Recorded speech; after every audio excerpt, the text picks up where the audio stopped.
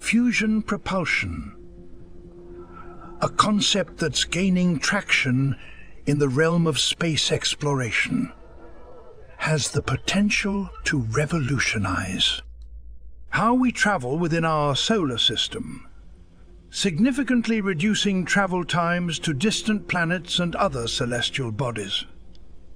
Unlike traditional chemical rockets, which rely on burning fuel to produce thrust, fusion propulsion harnesses the power of nuclear fusion, the same process that fuels.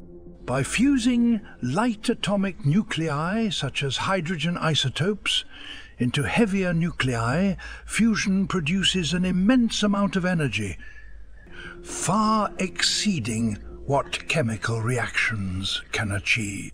This energy, when directed into a propulsive system, can create a continuous thrust, allowing spacecraft to accelerate steadily over long distances rather than relying on short, powerful bursts followed by coasting, as is the case with conventional rockets.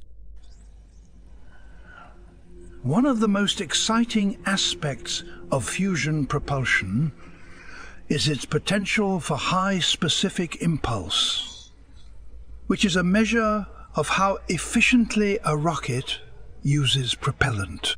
The specific impulse of fusion rockets could be orders of magnitude greater than that of chemical rockets, allowing spacecraft to carry less fuel for the same journey or to travel much faster with the same amount of fuel.